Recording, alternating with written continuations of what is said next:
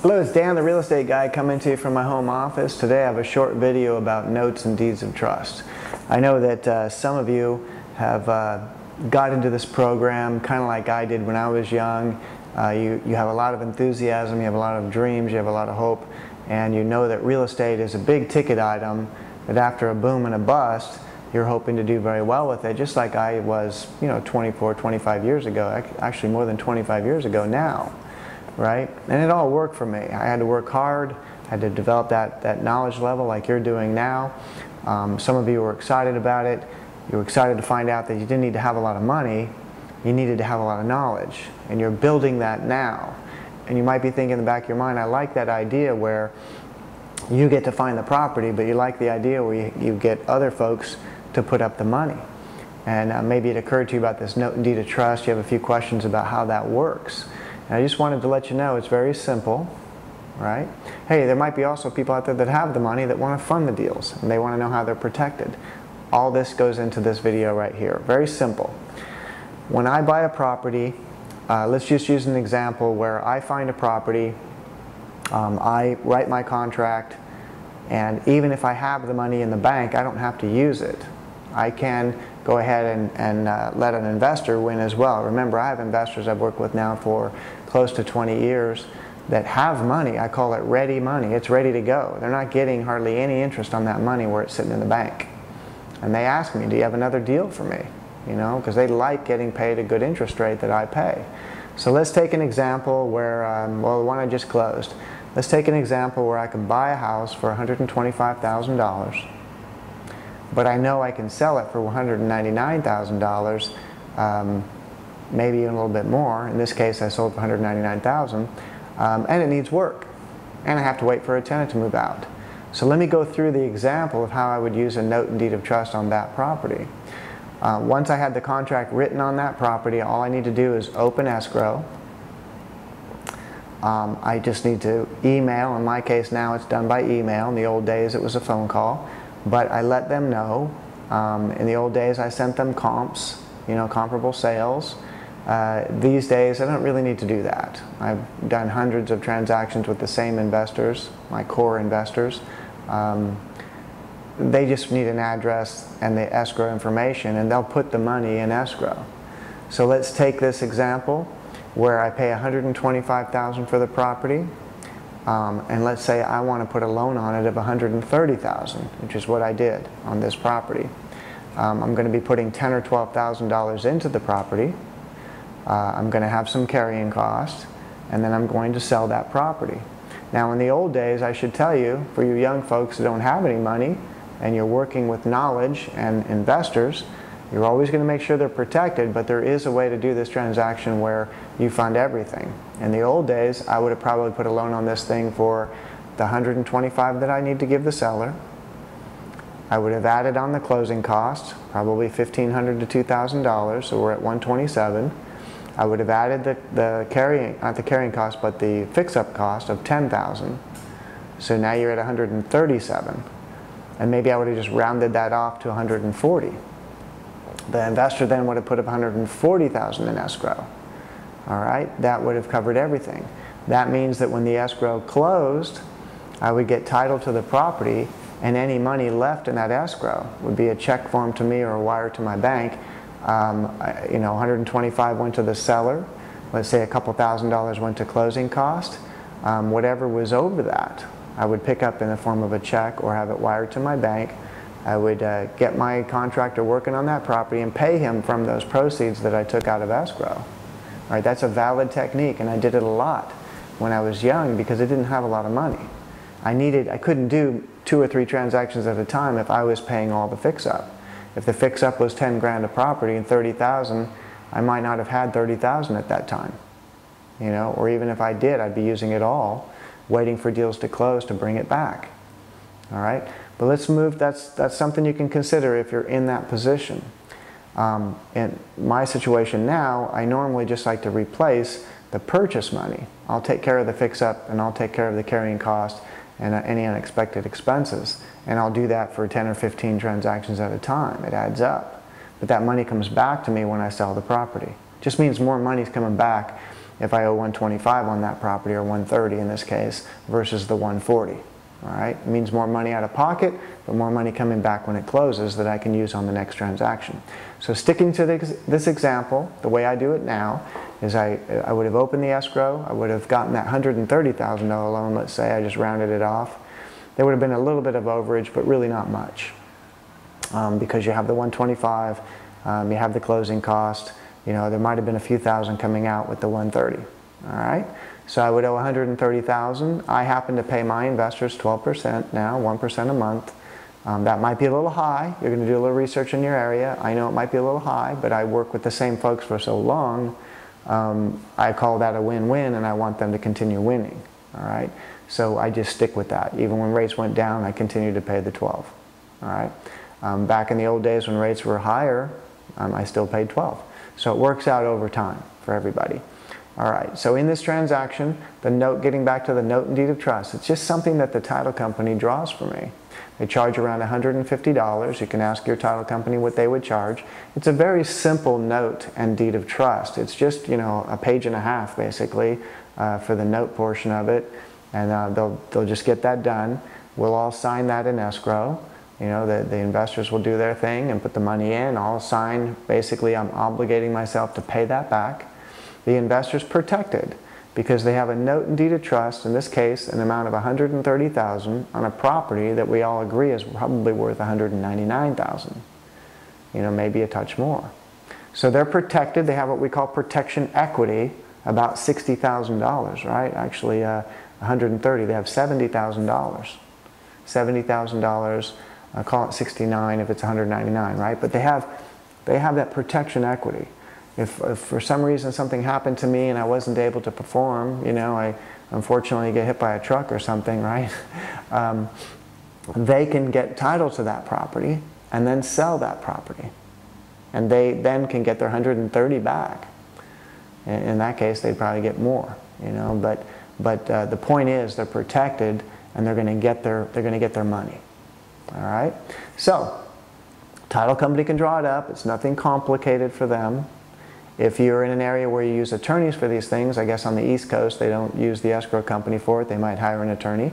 I have used attorneys on large notes before, on large properties, and instead of being a page and a half, I think it was about 8 or 9 pages long. You know, it's very rare for me to use an attorney, but on a very large transaction sometimes it's necessary, but it's very rare for me. I like to keep things simple, keep it win-win all the way around. Everybody's winning or they shouldn't be doing the transaction. And I just let the title company take care of that. Now let's look at another version of the note and deed of trust. Remember, this is the one you're going to like if you're operating with a small amount of money and you're trying to keep your cash flow under control, which you'll need to do if you're doing multiple transactions. If you're doing one at a time while working a job, it may not be as critical. But think about this concept. A lot of people miss this one. How about a single payment note? I may have mentioned in another video, as a matter of fact, on this property, we used a single payment note. That just means the investor doesn't need a monthly flow. He doesn't need that $1,300 a month on $130,000. You know, he wasn't using that money for income before, it was just sitting in a bank.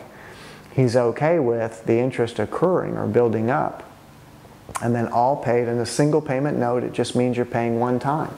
You're paying at the end of the transaction. He knows going in, and by the way, I have all my investors sign a 1-year note. I got a whole year to get this deal done. I'm trying to do it as fast as I can.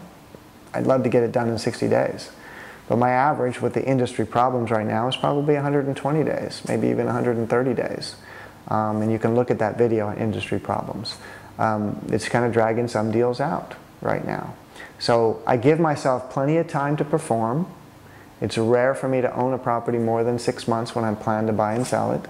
It happens once in a while when it falls out of escrow a couple of times or whatever, or you buy a property that has a tenant in it and you have to end up evicting them. It's rare, but it can happen. So you give yourself plenty of time to perform, so there's no concerns there. You've got a whole year. If you use a single payment note, you're still trying to go as fast as you can. You're still paying the same interest. You're just paying it all when you sell the property.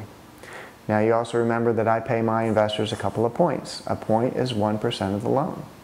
So the gentleman that did this transaction, putting in $130,000, I think if you look at that video, it's the one called Sequol. He put in 130 and he got back 137 and some change. I think it was 137,600. He was quite happy with that. You know, I got a phone call thanking me for the transaction and wondering when the next transaction is. So this week I'll be trying to buy another one, and if I do, I'll let him fund it. He wants to get that money working again. So a single payment note, no different than a regular note and deed of trust, other than the fact that you don't have monthly payments. You can pay it all when it closes. So in this particular case, I helped a buyer buy. Someone was referred to me. It didn't go on the market. They needed a property under 200. That's why I sold it to them for the 199. Perhaps I could have gotten a little bit more on the retail market, but why take that chance? You have a buyer that you can make happy. You can do a win-win. You know, they had been beat out on many transactions, could not get a doggone house in escrow. You know, they were frustrated.